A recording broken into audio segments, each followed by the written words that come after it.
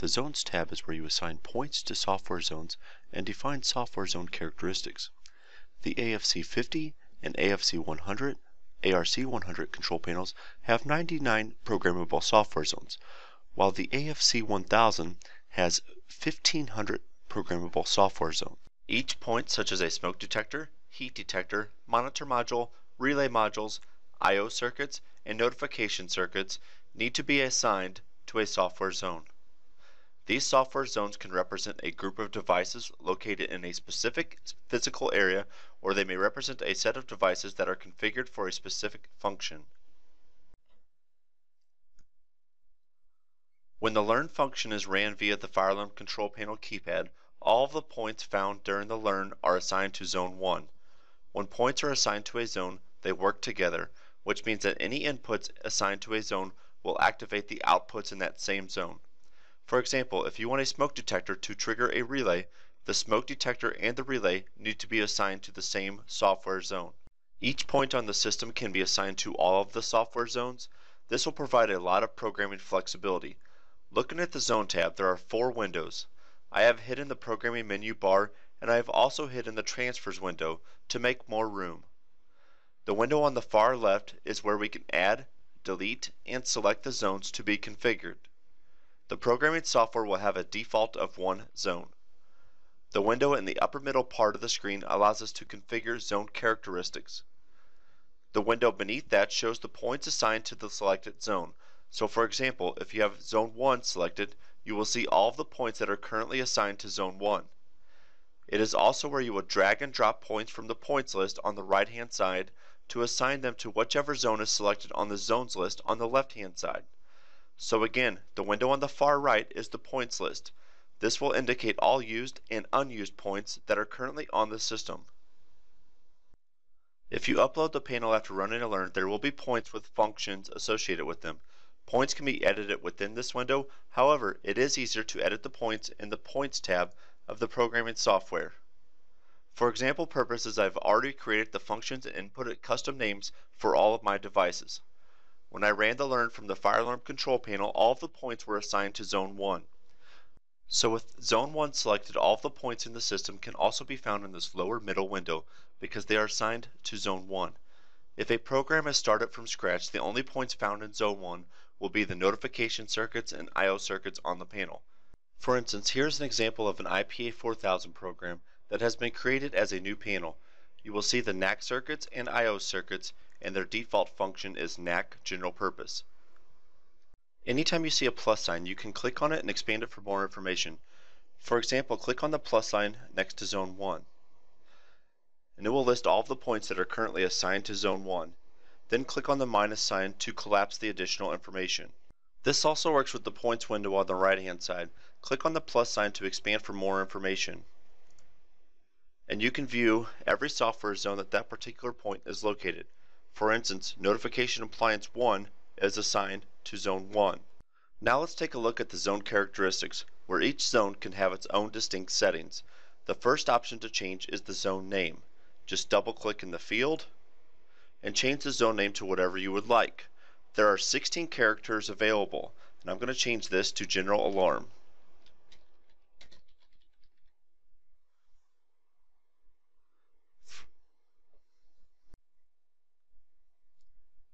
The next option is Style, which comes defaulted as Alarm Style. The other options available are Supervisory, Positive Alarm Sequence, Aux, Releasing, Fire Drill, Water Flow, Alert, System Alarm, System Supervisory, System Trouble, CO Alarm, and CO Supervisory. When a style alarm is selected and an input within that zone is active, it will generate an alarm condition at the fire alarm control panel. When a style supervisory is selected and an input within that zone is active, it will generate a supervisory condition at the fire alarm control panel, so any supervisory point, contact input tamper, or any point that has been programmed to report as a supervisory signal must have a style of supervisory. When a style positive alarm sequence is selected, That zone will operate under the guidelines and times for positive alarm sequence as outlined in NFPA 72. Any contact input aux point must be assigned to a zone with style aux. An aux style will generate an alarm condition at the fire alarm control panel. The next selection is releasing, which will allow you to set this zone as a releasing zone and to change the releasing characteristics of that particular zone. For instance, you will see all the releasing characteristics over on the right hand side of this area. The next style is fire drill. So in order for a fire drill to work properly, you will need to set up a fire drill zone and change the style to fire drill. Inputs do not need to be assigned to this zone since the input is the fire drill button on the front of the fire alarm control panel. However, any outputs that need to be activated during a fire drill must be assigned to this zone. The next style is water flow, which will set the zone up as a water flow zone. The style after that is a style alert, which will allow this zone to be set as an alert zone anytime a contact input alert point is being used. For more information on contact input alert, please refer to the video Contact Input Alert. A zone with the style System Alarm will activate all outputs assigned to it when any alarm on the system occurs. No inputs are needed in this zone. A zone with the style System Supervisory will activate all outputs assigned to it when any supervisory on the system occurs. Again, no inputs are needed in this zone. And a zone with a style System Trouble will activate all outputs assigned to it when any trouble on the system occurs. Again, no inputs are needed in this zone. The last two options in style are for CO detectors. You can either choose CO Alarm if you would like your CO to report as an alarm condition, or choose CO Supervisory if you would like your CO detector to report to the central station as a supervisory condition. The next option in zones is alarm count. This indicates the number of inputs in a zone that need to be activated prior to the activation of any outputs in that zone. The default is 1, and you can put any number between 1 and 10. For instance, if the alarm count is 2,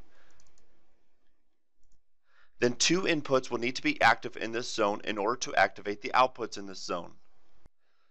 The next option is silenceable. The default is checked or a silenceable zone, and what this means is the outputs in this zone are silenceable and they will silence when the silence button on the front of the control panel is pressed. Typically, any zones with notification circuits will be programmed to be silenceable or that the box is checked. Note that any relays would be in a non-silenceable zone so that they do not reset when the panel is silenced, which means that the relays and notification circuits will typically be in separate zones. The next option is latching. This is default as checked, which means any outputs in this zone will remain active until the panel is reset.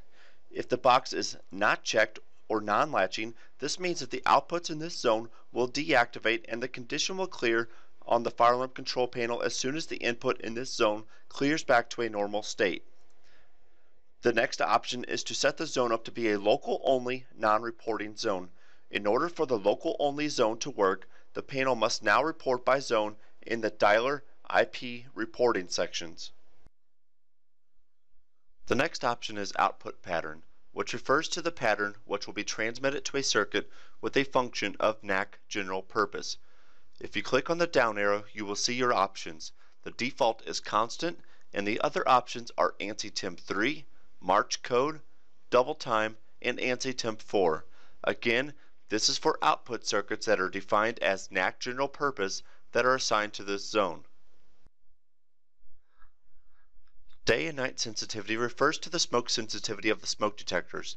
To enable day and night sensitivity, go to the sensitivity tab of the software. If day-night sensitivity is not enabled, then the day sensitivity is fouled, which is defaulted to 3.5%.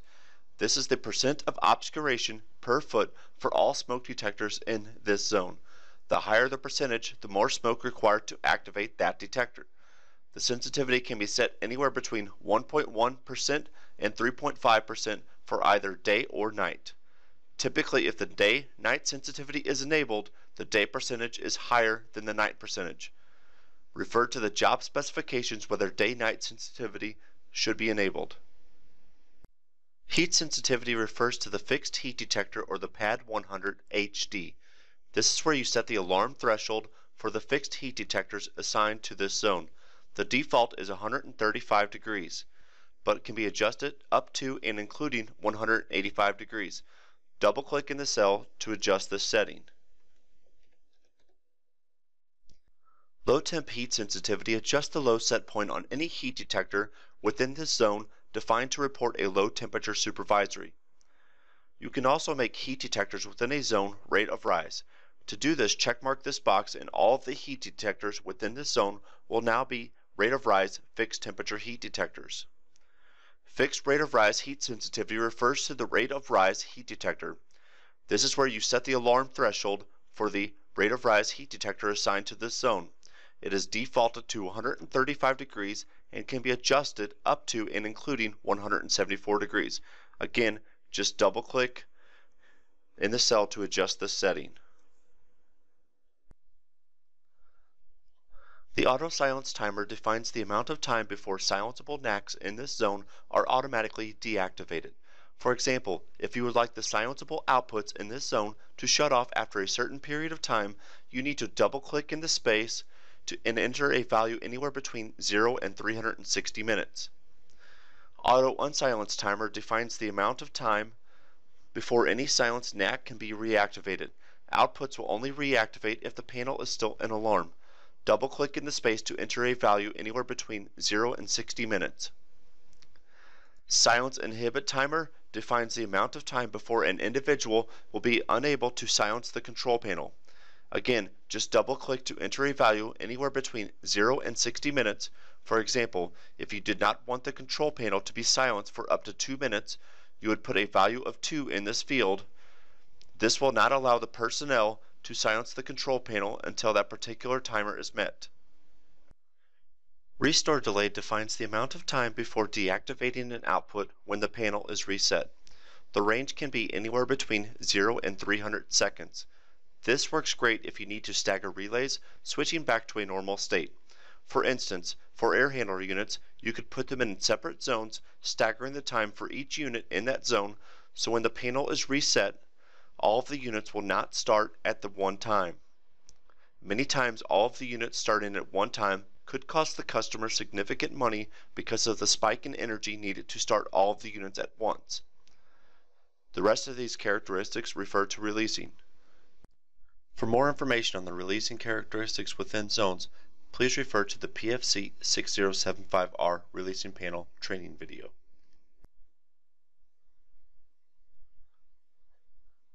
In order to add more zones to the programming software, right-click on the current zones and it will allow you to add or delete zones. In this case, I'm going to click Add Zones. I'm going to add 10 zones, and once I click OK, you will see that it will add those 10 zones to the zones list on the left-hand side.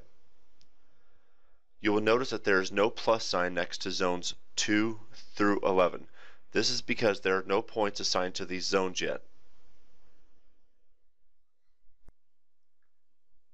For example, if you have General Alarm highlighted, you will see the current points added to the zone in the lower middle window. Now if I click on Zone 2, you will notice that this window is blank because there's currently no points assigned to Zone 2. So going back to General Alarm, and I'm going to look at my points list for General Alarm now, down here in the center window. Expand this. Again, I ran a learn on my system, so all of these points were the points on my system when I ran a learn. I had previously adjusted all of the names and the functions in the Points tab in the programming software. I do not need or want all of these points in my General Alarm zone, and will need to remove some of them from this zone. So I'll need to go through this list again to decide what points will stay and which ones will go.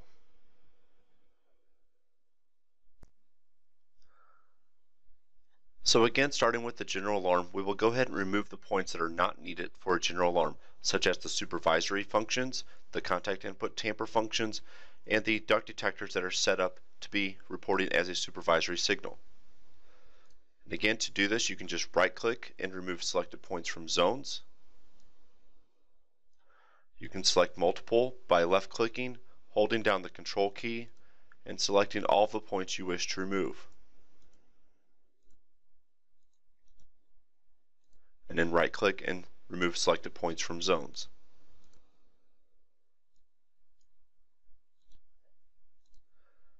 After we have all these removed, the only things we will have left is our detectors or initiating devices that are going to initiate a general alarm signal. After we've set up the general alarm, we will now need to set up a supervisory zone. So now you would go to zone 2, double click, and then just type in there supervisory. With your supervisory zone, ensure that you change the style to a supervisory style. And then now you can go over to your points list on the right hand side and choose all of your supervisory style inputs, such as your contact input tampers or your contact input supervisories.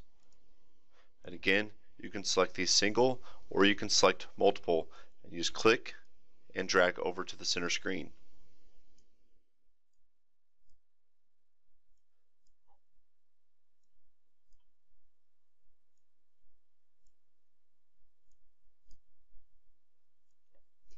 The only things you should be left with over here on the right hand side that are shown up as pink are your duct detectors and the relays and the shutdown for your duct detectors. So that concludes the programming of a supervisory zone. The next zones we're going to set up for are the air handler shutdown zones. So starting with zone 3, go ahead and double click on that. We're going to change the name to AHU1. Zone 4 will change the name to AHU2. And zone 5 will be changed to AHU3. Now click back on AHU1. We will now need to change the style of this zone to a supervisory style. And now over on the right hand side you can choose from your points list and drag over the AHU1 duct detector with the relay built into it. Now that we're complete with AHU1, we'll select AHU2. We will select the duct detector with the built-in relay, drag it over to the middle screen, change the style of this zone to a supervisory style. And once that is complete, we can select AHU3. Again, drag and drop over that duct detector, change the style to a supervisory style. And once you have AHU3 complete, you can select multiple zones at one time to compare the zone characteristics. So in this case, we're going to select AHU3, hold down the control key, select AHU2 and AHU1. And I'm going to expand this just so you can see all the zone characteristics.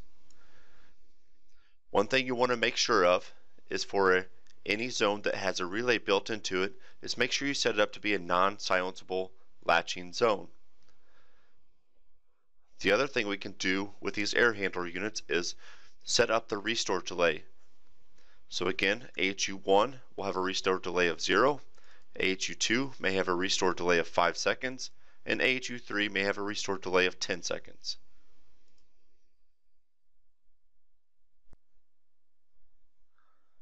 For more training videos on zones programming, please refer to the training videos such as addressable sounder-based programming, how to program for elevator recall, how to program for fire drill zone, and how to set up a supervisory zone programming. Thank you for watching the training video on zones programming. For more information, please contact tech support or myself at the email addresses or numbers shown on the screen.